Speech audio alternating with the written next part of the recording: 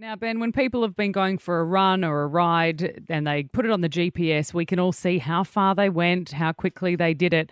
You decided to use this sort of work backwards and mark out a trail that would come out in the shape of a goat and then follow it. Now, that sounds hard enough to plan, but in execution, did you hit a few gravel roads or dead ends? It wasn't too hard.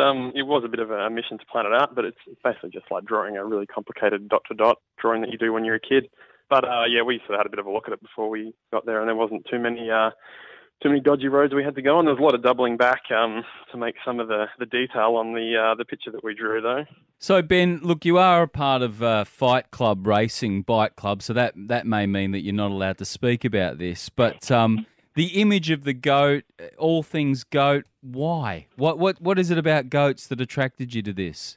I don't know. It's a pretty cool animal, I guess. They're interesting. Well, they're all right, mate. I mean, let's not go to town here. I mean, I haven't met too many goats with a great personality myself. But maybe a giraffe was just doing that long neck was too long a straight, quite boring to ride. Yeah, exactly. I don't know. There's something about the attitude of a goat maybe that we like. Fair enough. That sort of fits in with the ethos of the club, maybe.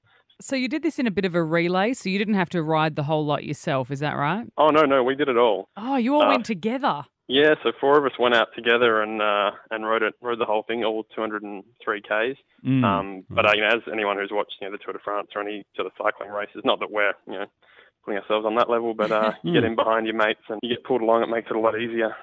For me, the annoying bit would have been, it's great, pick an image, work it out on your GPS. It's a great way to get fit and keep it fun.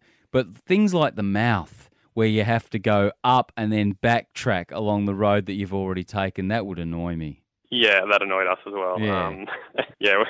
We ended up doing probably a dozen or maybe more of those, and riding down the same road a couple of times got pretty old after a while. But that was sort of the whole idea behind doing it. It was doing something different. Hey Jonesy, where does it go next, mate? Are you thinking about a woolly mammoth?